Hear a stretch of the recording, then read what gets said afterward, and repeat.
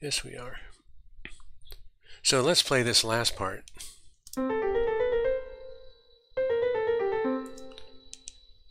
That sounds good.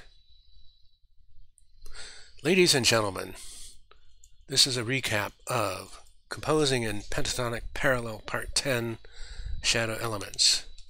In today's stream, we did some reflection about our 10 scales that we're working with, and how are we going to compose further melodies and music snippets from here.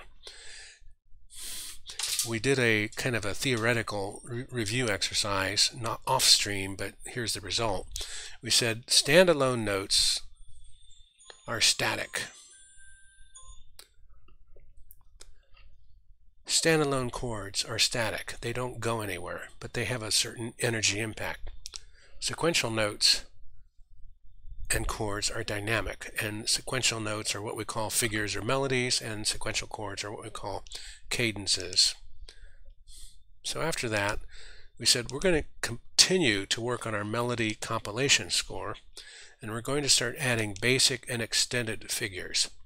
And what we've done is we've created a template to work with all 10 scales, and here they are: the bright scale, the shadow common scale, the shadow uncommon scale, and in fact these numbered scales here.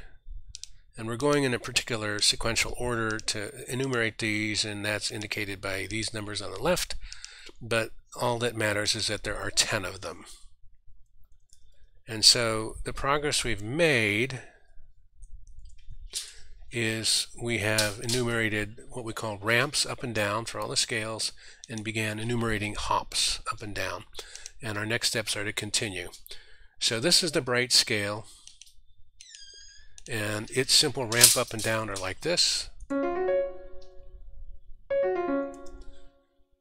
Its hop is like this. Then this is the shadow common scale. That's the ramp up and down. This is the hop.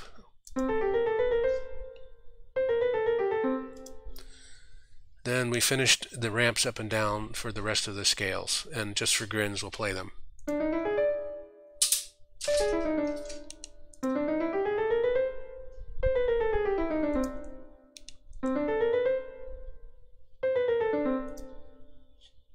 Now, before we finish the rest of them, the reflection that we had is when we hear notes one after the other, they're dynamic, and we start to hear intervals in there.